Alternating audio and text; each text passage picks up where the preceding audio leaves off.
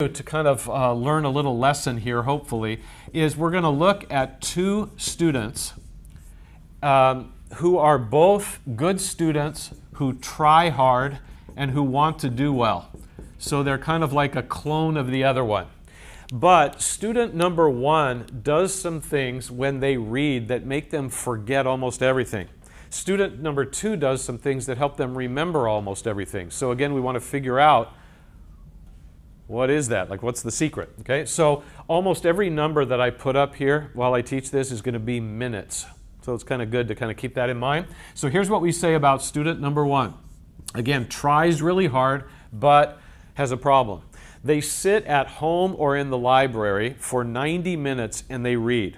90 minutes straight, so that's an hour and a half. Kind of a long time to read, but people do that all the time. So what we're going to say, and I'm going to ask for a little help from you, and I want to get some participation on this. The first 10 minutes out of the 90 should actually be very good for this person's memory. In other words, they're going to remember a lot of what they read during that time. Why would a person remember a lot from the beginning? Besides the fact that it's the beginning.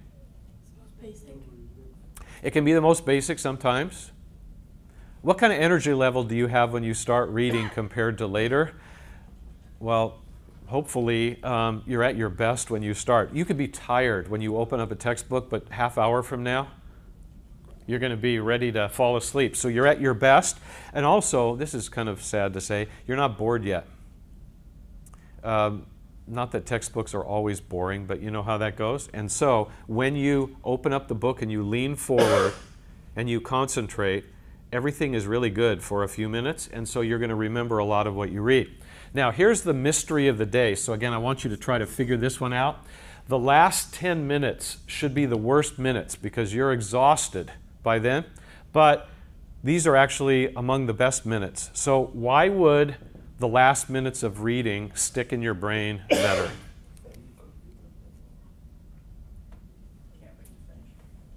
Yeah, and you also know by then that you're almost finished.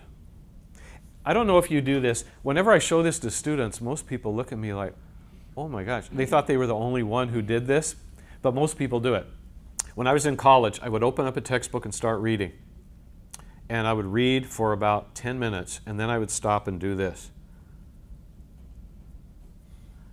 And see how many pages were left. And it was always a lot. I thought, oh God. Then I'd read for about 3 more minutes. And it was like I was climbing a mountain. Like, when am I ever going to get done? But when I finally checked for like the 10th time and I realized, wait a minute, a couple pages, I'm almost done. I could have been ready to fall asleep. All of a sudden I get a shot of adrenaline, extra energy, because I know just a few more minutes, I'm done. And so then I start concentrating, and then it sticks better, right? So all good. Well, how much time does that leave in the middle? 70. So you didn't know this was a math workshop, but it is. What happens during this time? Bad things. Okay, this is where your mind wanders all over the place. You're there, you're gone, you're there, you're gone. Are you going to remember a lot of what you read during this time? No, because you're not focused as well as you should be. So that means this person, who again is trying really hard, ends up having about 20 minutes that are good for their memory, beginning and end, and then 70 minutes that are bad. And that's a pretty sad use of their time. Okay? So what does student number two do that makes them remember way more? Well, they do this. They do 3 things, 3 habits. The first one is the most obvious. This number is way, way too big. Unless you're a very unusual type of person, our ability to concentrate doesn't last 90 minutes. Sometimes it doesn't last 90 seconds. You know, we have a hard time. So what I'm going to suggest is that rather than reading for 90 minutes, that you read for no more than about 30 at one time or at one sitting. It doesn't mean 30 minutes a day, because sometimes people have a lot more reading to do than that, but it's at one time. Now, if I gave you a choice to sit down and read a textbook for 90 minutes or 30, what would you pick?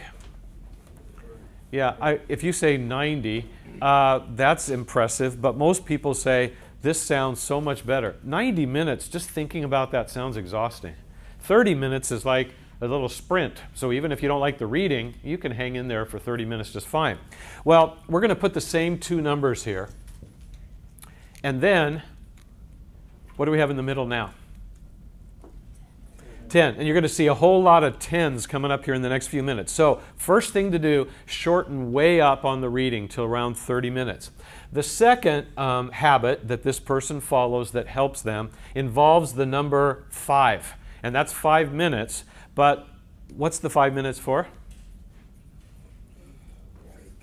Break. Yeah, it's for break. Right? I ask students all the time, and this is kind of a funny question for me to ask. I say, when you're reading, you have a lot of reading to do you take regular 5-minute breaks? And you know what most students say? They say, no, I don't. And I say, well, what do you do? And some people say, I prefer the 3 to 4 hour break or the wait till tomorrow break. And I say, yeah, I know, I get it. And you know why some people do this? They know themselves, and they know that once they get up, they're never coming back.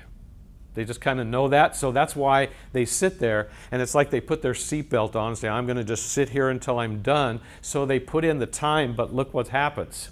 Not good, okay? So 5-minute break, and I'm not going to get into this all that much just for the sake of time today, but one of the things that I think is really smart for a student to do during a 5-minute break when they're going to come back and read some more is to stretch.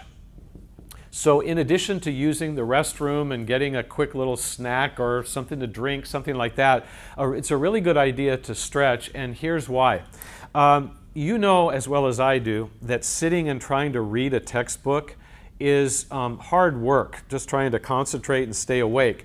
And so what happens to most people as they're reading is that their eyes might start getting kind of sore or tired, right?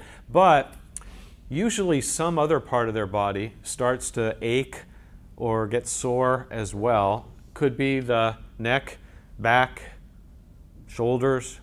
I've had even some people say, ooh, boy, my butt just starts hurting, and I think, wow, how are you sitting? But anyway, everybody's different.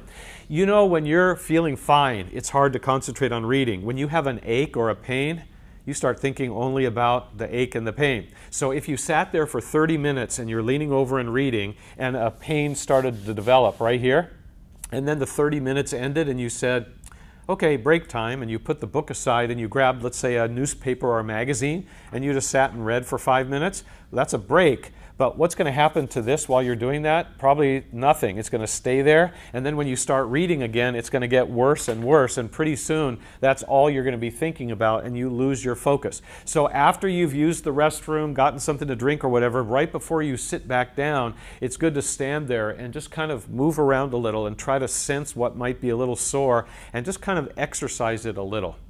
This isn't an aerobic workout or anything else. You could do that some other time, but just for a minute, kind of stretch it out.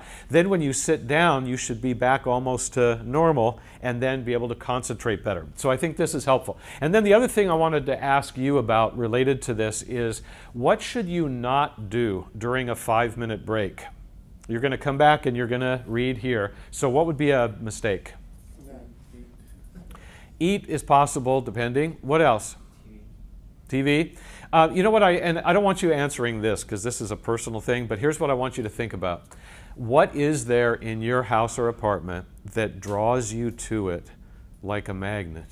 And once you start doing it, you lose all track of time. Everybody has something different. For some people, it's the TV. For some people, it's the computer. For some people, it's this. I don't know if you've ever done this before. It's a really dumb thing, and I used to do this in the beginning of college. I'd say this. I have a 5-minute break. What am I going to do? Let me just rest my eyes for 5 minutes, and then I'll start reading again.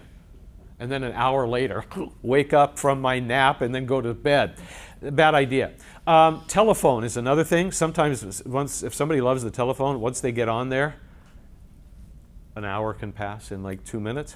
I've had people say, I'm going to just go on and just check my email and look at my Facebook page just for 5 minutes, and then an hour later, they're still clicking. So you know what it is for you that would kind of do that. So during the 5 minutes, you don't go anywhere near that. So if it's the TV or the computer, you just kind of do this and you back away, because otherwise, once you start, you're not going to come back. Okay? So break. That's the second one. I'm going to finish this out, and then I'm going to show you the third habit. The person reads for 30, 5-minute break, reads for 30, 5-minute break, reads for 30 more. So that's just their routine that they're following.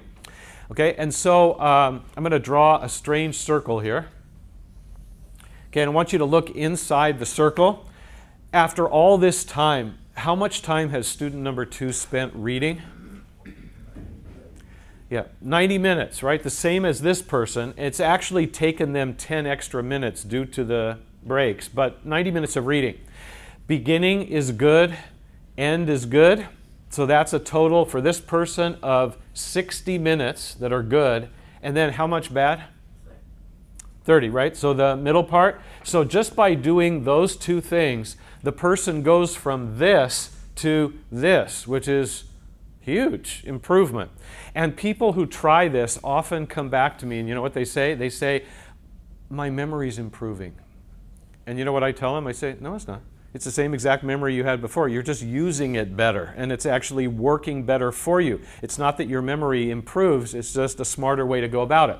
Okay, so I've had students tell me, if middle is bad, what can we do to cut the middle out? You know, you don't want bad stuff, so cut it out. Let's just have a beginning and end, and then we'll remember everything. There has to be a middle. But by doing this, the middle shrinks.